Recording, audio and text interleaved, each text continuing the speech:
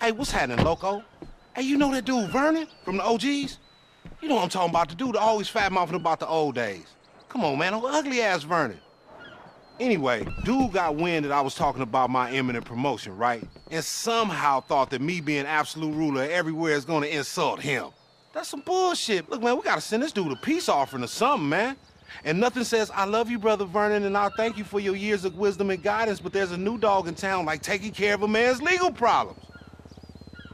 Come on, man, look here, the point is this. Look, this ain't even like no fucking job. It's like you doing your boy a favor, man. Come on, man, all you gotta do is deliver the cars and that's it. Relax, man, it's gonna be cool. Man, fuck, why y'all stressing me out? Come on, man, seriously though, LD don't do stress, he do regalness like a real king. Now, the cars is over there, dog. All you gotta do is get him and take him to this buyer he got that's gonna get him overseas before the motherfucking cop sees him for some totally unrelated crime that he allegedly did. And the key word is allegedly. Come on, man, it's nothing. It's easy, man. Shit.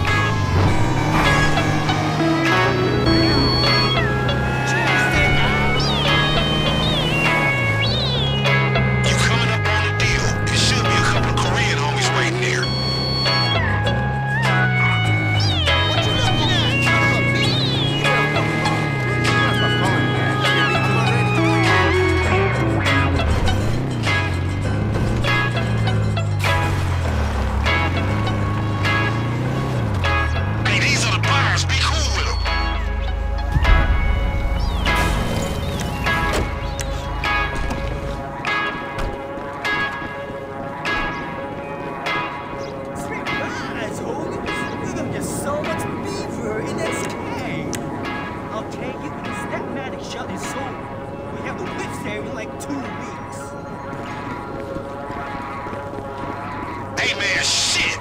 The ballers found out about the sale. They gonna boost the rides. Hey, something's wrong. Who this guy?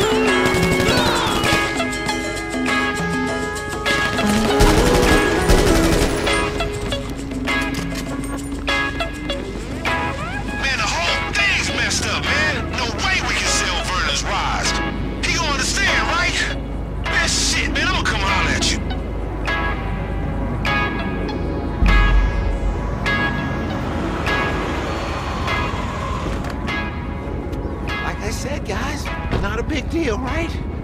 Vernon's gonna be so pleased with this. You guys did a great job. Man, get the fuck out of here with that bullshit. Y'all fucked up. Man, Vernon gonna be pissed. Fuck. Look, man. Look, okay, I'm sure. You tried, and you failed miserably as fuck. But like a wise boss that I am, I forgive your bitch ass. The fuck out of here, man. Thank you for trying, man. I'll holler at you later, man. I'm about to go get some trees in.